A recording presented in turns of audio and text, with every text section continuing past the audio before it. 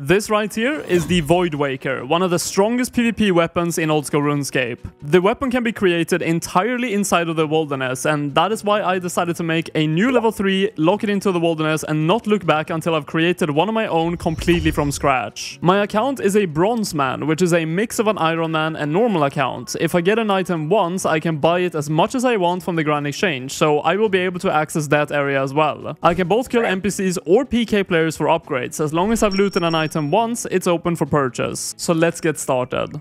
In the last episode, we entered the wilderness for the first time. I killed up to 271 fire giants and unlocked, amongst other things, a rune scimitar for future melee training. Then at the end, we got a massive PK for 4.5 million that allowed me to get 43 prayer, so I now have protection prayers. In the future of this account, I will need to train a lot of Slayer and stack up Slayer points to get as many Revenant tasks as possible to receive the Vigorous Chainmace, the Crafts Bow, and the Thamran Scepter. But before I really get into training all my combat stats and Slayer on top of that, I want to unlock an Amulet of Glory. The Amulet of Glory is a super good hybrid necklace that is going to speed up the melee training, range training, and mage training all at the same time. The only way of getting an Amulet of Glory in the wilderness is to PK for it, so that is exactly what we're going to be doing in this video. Now, there are two items I want to unlock before I get into PKing or just overall doing more combat on the account, and that is the Blighted Manta Ray and the Blighted Super Restore. These are dropped at pretty frequent drop rates of any Revenants that you kill in the entire Revenant cave. Actually, all the Revenants in the entire caves have the same drops on their table, just at varying different drop rates. I decided to go for the Revenant Goblins as they only have 14 HP, so they're very easy for me to kill, and they have a decent drop rate of both the Blighted Manta Ray and the Blighted Super Restore. And of course, Revenants drop Ether and the Bracelet of Ethereum, which is going to be essential for killing Revenants in the future and charging the Revenant weapons. I also made some decent money in Battle Staves, Dragonstone Bolt Tips, Onyx Bolt Tips, and actually a Rune Plate Leg drop, which was worth almost 80k. And actually, I need Rune Plate Legs in the future as just an unlock. That is the drop we wanted, a double Blighted Manta Ray. These do indeed always heal 22 HP, which is basically half my HP. Oh, we did it! We finally got the Super Restore. This is how many kills it took. Actually, way over the drop rate. The investment have been made. We're going to be using this for Slayer, and of course what we're going to be doing right now, heading over to the Fountain of Rune and see if we can find any poor victims that might be able to give me an Amulet of Glory. The great thing about this area is that I can attack anyone who is level 3 to 97, so even if there are low level accounts who think they are safe, I can attack them. Oh my god, there's a guy here! Yes, we actually got an attack in. 11 damage, he's dead! Let's go, please give me the glories, please, please.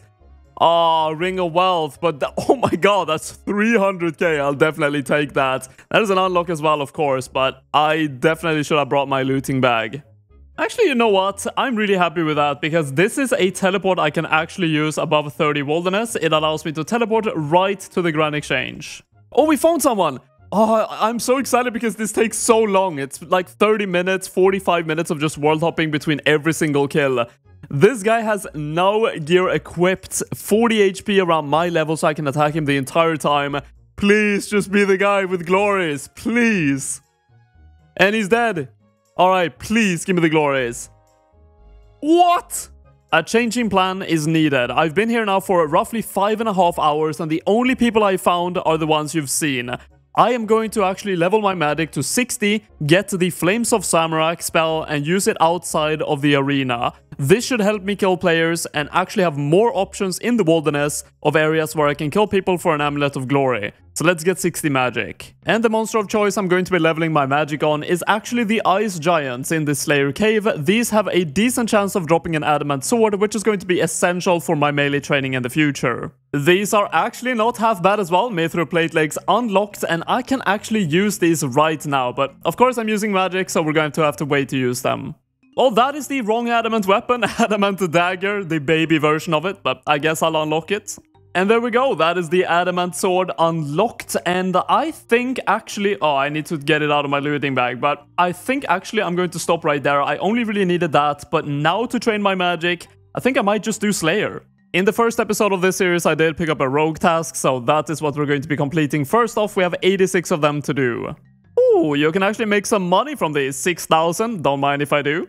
A bit of a fun fact, I guess, I can never complete a single easy clue step because there is 0 wilderness steps on easy clue scrolls. And the first task is completed, let's get another one. Oh, 86 bandits, that's actually pretty good. Wait, these drop adamant scimitars? Why did I even go for the adamant sword then? That is such a good upgrade. Even though it's really cool to see my Slayer levels going up, I don't actually need Slayer levels for anything in the wilderness. All I really need is the Slayer points for in the future being able to skip a lot of tasks to get as many Revenant tasks as I possibly can. And there we go, that is 59 magic, only one more level to go until we can get the insanely good weapon and cape. And that is task number 2, completed.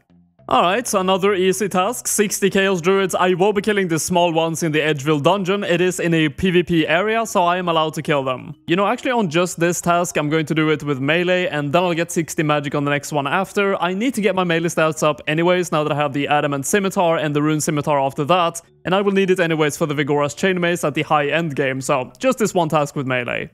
Wait, why does my character have such a voluptuous dumb... Could Mithril Bolts actually be useful for range training in the future? If I can get a Rune Crossbow and get all the way up to 61 ranged somehow, I guess it could be pretty decent, but at that point I might have already PK'd someone for better bolts.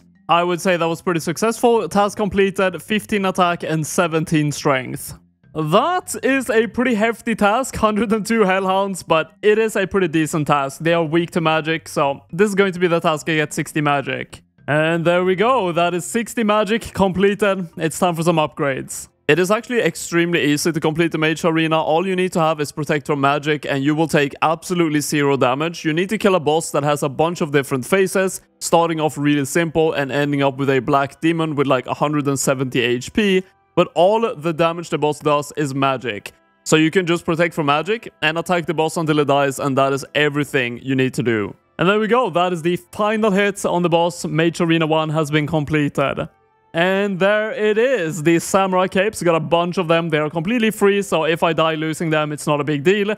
And we have the Samurai Staff. Now, before I can actually use this outside of the Mage Arena, I need to do 100 casts inside of the arena. But luckily, last episode we did get Blood Runes unlocked, and the spell requires that, and I've already bought a bunch of them. So why I have to do 100 casts inside the arena is because it says you're not yet experienced enough to use the spell outside of the Mage Arena, so I just have to cast it 100 times on any of the monsters in here. So my previous max hit with Earth Blast was 15, and with the Flames of Samrak we can hit up to 20 damage. So it is going to be a lot stronger, and there we go. That is the max hit already done. One last cast, and there we go. Congratulations. I can now use it outside of the Mage Arena, and it's time to try to PK a Glory. So after my previous experience with the Fountain of Runes, spending like 5 hours there, seeing absolutely no one risking a Glory, I decided to give a shot at the Chaos Altar again, because I was hoping that maybe someone is going to bring an Amulet of Glory and a bunch of Superior Dragon Bones, which actually protects over the Glory,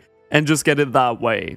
And we have the first kill. I don't think this guy had a Glory, unfortunately, but 62k in Dragon Bones, I'll definitely take that. I don't think this guy has a Glory, but I think he came from the Lava Maze, meaning that he probably has a Burning Amulet, and that is actually Wilderness Teleports, so maybe I can get that.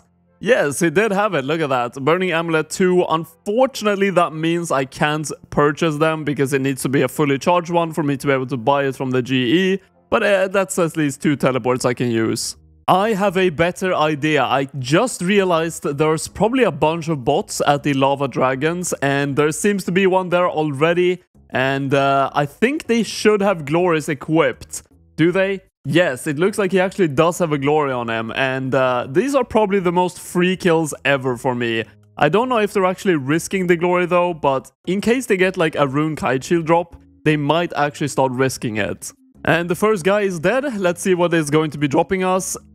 Oh, wait. Staff of Fire. I was grinding that the entire last video, and I could have just gone here and killed a bot for it. That is funny. Well, that is at least the Staff of Fire unlocked. I do have a way better staff now, of course, but that's pretty nice. Also, the Lava Dragon Bones, Black Dragon Hide. I don't think... It's just a lot of money, I guess. And that is another one down. Got some help by the Lava Dragon. Thank you so much. All these bots basically do nothing. Runite Bolts? Oh my god, wait. Rune Darts, Runite Bolts, Adamant Plate Body. All of these things might be really useful actually in the future. Adamant Plate Body definitely is an upgrade. and runite bolts and darts might be a really good way of leveling ranged in the future, especially darts. I guess this guy's name fits pretty well. Dead NPC 241. He's now dead for Chaos Rune, Staff of Fire. Yeah, nothing too special this time. By the way, these bots are coded to log out as soon as they see someone who is skulled, so have a look at this. Look how fast these guys log out. There's going to be a guy on my right here, and I'm right there, and he's gone. Yeah, so it's pretty hard to actually catch them. Oh, very nice. Just been actually burying the lava dragon bones that I PK, and we have got 45 prayer and unlocked another mage prayer bonus. Oh, no way. We actually have a real player who's killing lava dragons that I can actually kill, and I don't think he has a glory on. He looks like a bit of an Iron Man. I think that's an amulet of accuracy, but I could get something good from this. And he's dead. Let's see what the verdict is going to be. Can we get anything useful? Oh, wait, desert robes?